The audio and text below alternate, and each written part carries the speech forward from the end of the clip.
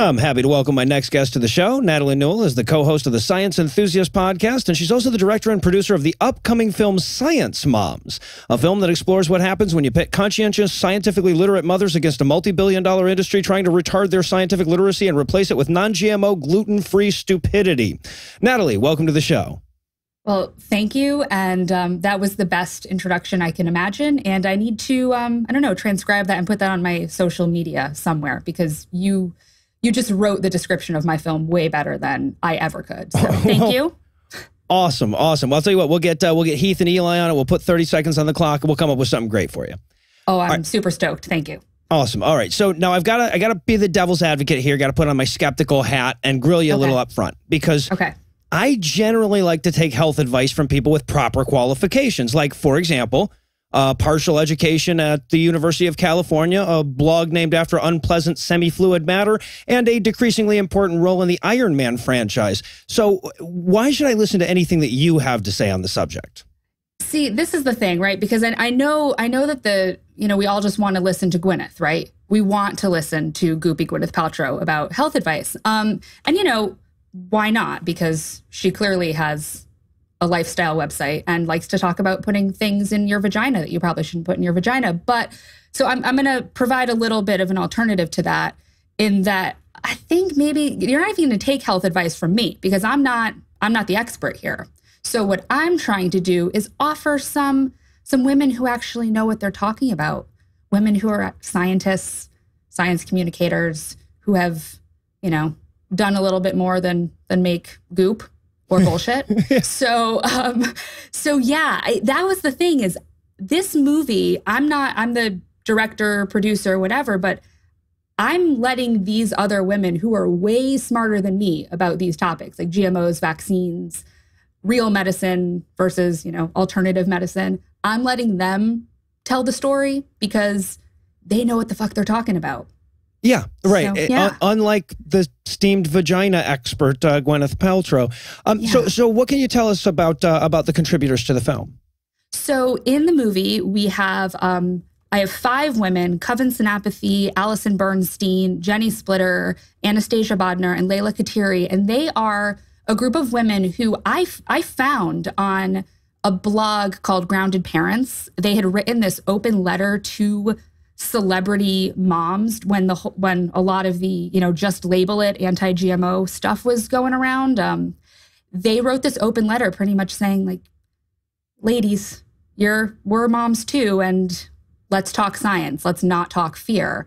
And they hashtagged the whole thing, Moms for GMOs. And I just thought it was brilliant because it was different, like the narrative around parenting and food and medicine and all of that. It's steeped in anecdotes and fear-mongering and lacking a little bit of evidence. So to have this letter written by women who are, geneticists and biologists and, and people who have actually written on these topics of health and food and all of that was different and really refreshing for me. So I reached out to them, and I found that they're just as awesome, in person and on camera as they were in this open letter. And I really got lucky with this group of women. It was really engaging. And one of the things that I really liked about it is, if you compare it to other like science documentaries, when you had scientists on screen, you didn't science them up, right? There's no lab coats, no beakers, no three-dimensional spinning brain graphic in the background for no reason. I'm assuming that was a conscious decision. Can you tell us why you didn't kind of dress them up in the accoutrements of authority there? Because they're real people. And I think that we need to humanize the science and not just make it about, here's somebody in a lab coat reading facts and data points. It's people that you see maybe in the school parking lot when you're dropping off your kids, or just people that you are, hanging out with, having a drink some night.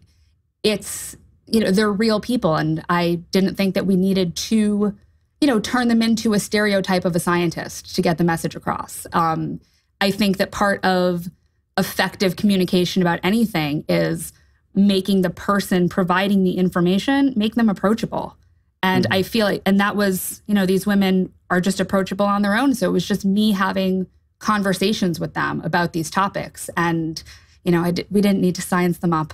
I think the words spoke for themselves, and I didn't have to dress them up.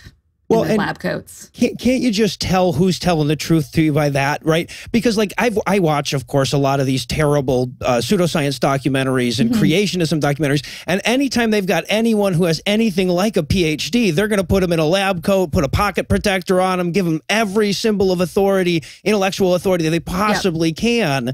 Have a computer in the background running random numbers or something like that. And yet when you see people who are telling the truth, it's just like, sitting in the kitchen having a conversation.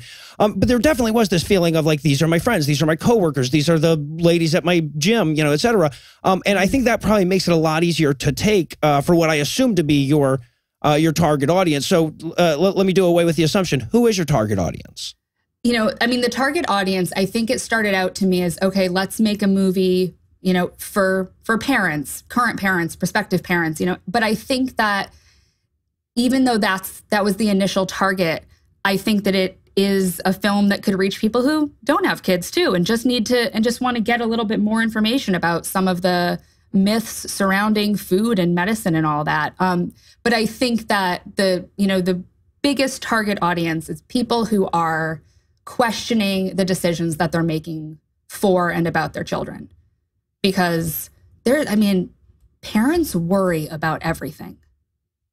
And which, of course, you have this small human that you need to keep alive. And on top of that, just try to help them grow into, the best person possible. And there are just things that, perhaps they shouldn't be as worried about. So I'm hoping to reach an audience that can benefit from that, and that, okay, they can alleviate some of their fears. But I do think that the film, after spending a little time at an atheist convention over the past weekend and noticing that there's a little bit of scientific skepticism lacking in even that community too, I would like to be able to take this film to that audience as well, because I think that the critical thinking piece is there, and so I think that, there could be a benefit beyond just parents, but people who maybe, can learn and challenge their own beliefs about some of these issues.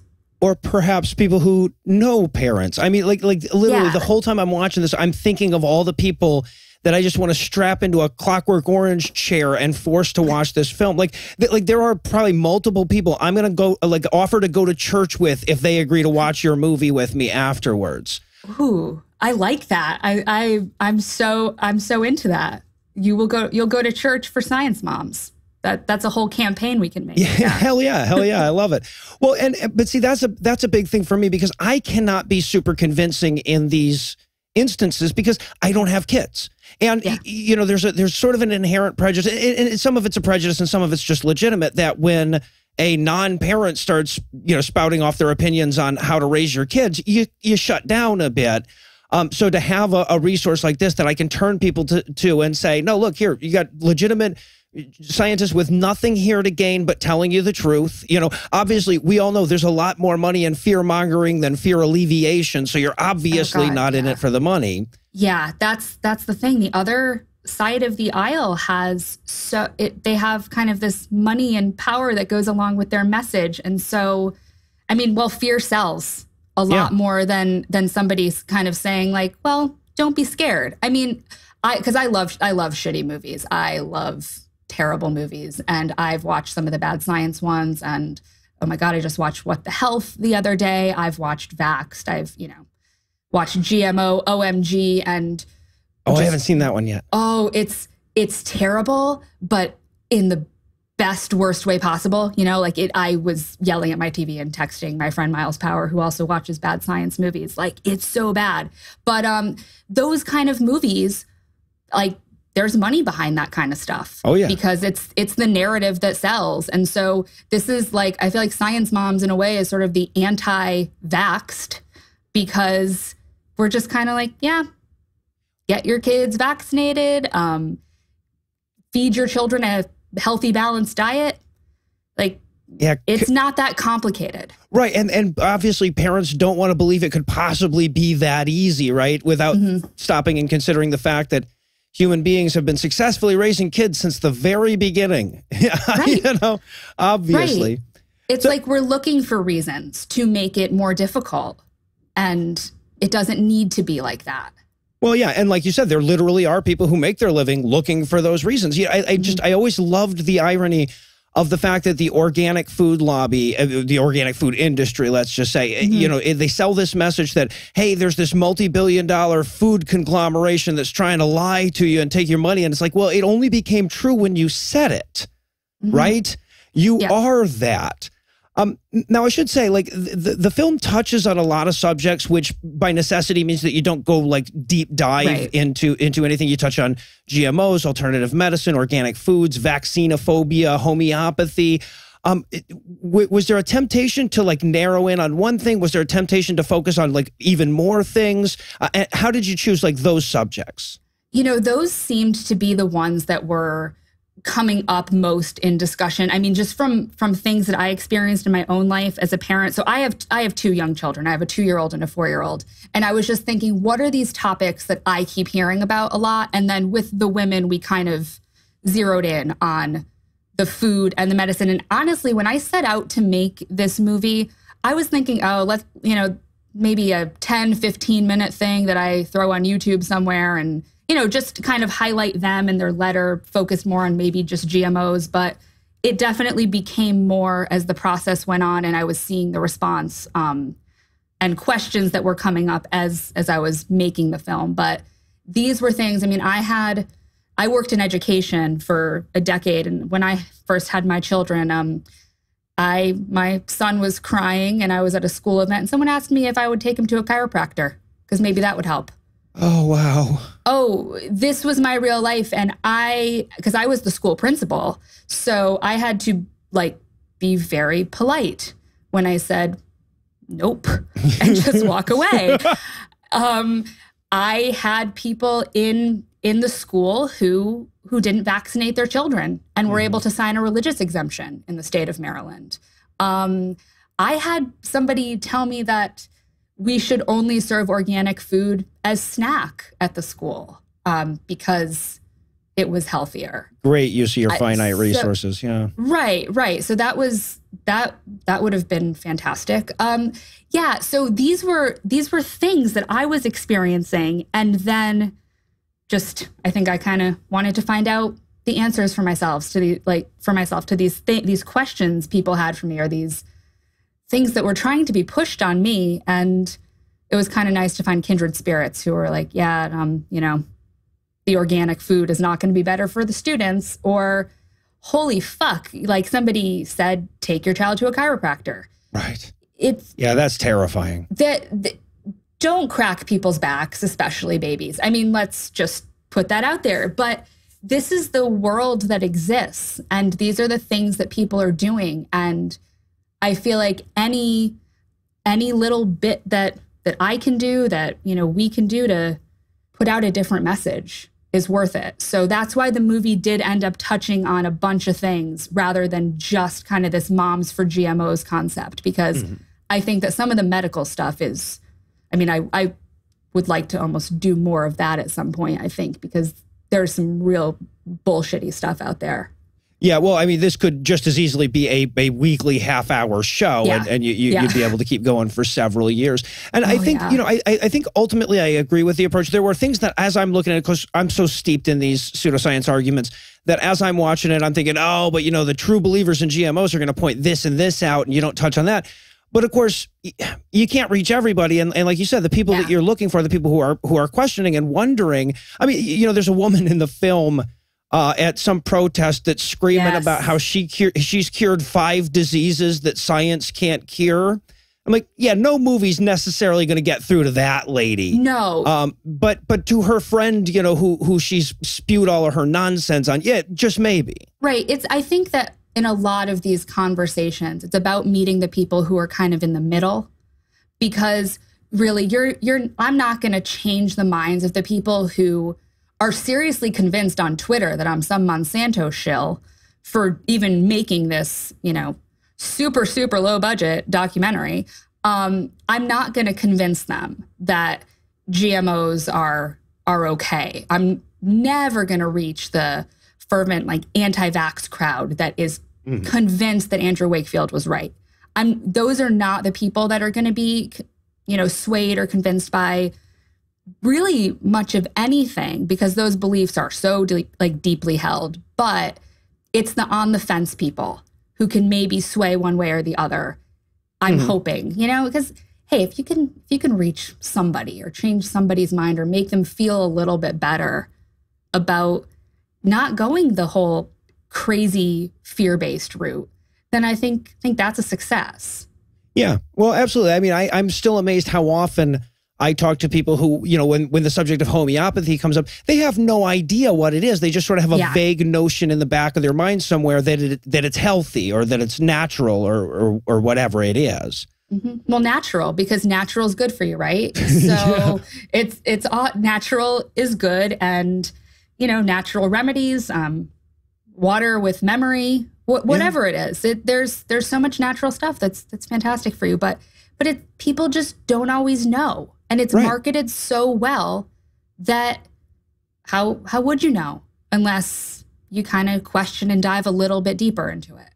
And not just, Google University research, but have real conversations and go to real sources for things. Yeah, and try to disprove your preconceived notions here and there as well. That's always important. Well, I am depressed to hear that you are not a Monsanto shill. I was kind of hoping for a kickback for this interview, but apparently I'm fucked yet again. I'm really sorry, but if I ever, get in with that, I'll send you a briefcase of money or something, however they do it. I'm sure that's it. All right, so was putting a movie together as easy as it looks?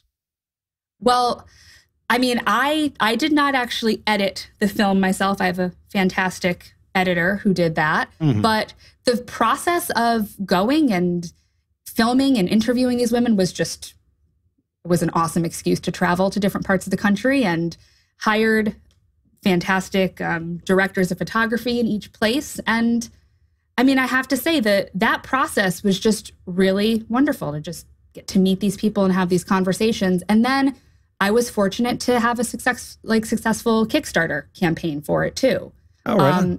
Yeah, so that was really awesome to see the support for it, because the film has had a bit of a social media presence for a little while now. So, just trying to spread the word about what it is and just provide a place on the internet for a little bit of reasonable parenting type of discussion. So the process has been, it's a long process, obviously, but it's so close and will be shown in some places in the fall, which I'm really excited about.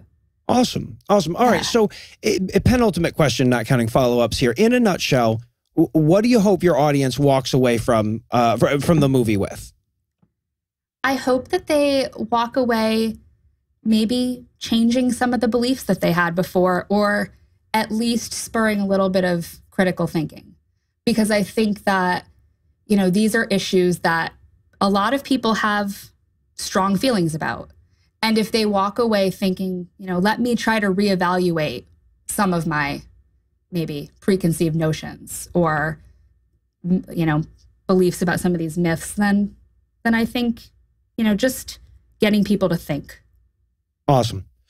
Because like you say, I mean, look, the only kind of parents that aren't terrified of everything and questioning everything that they do are terrible, terrible parents.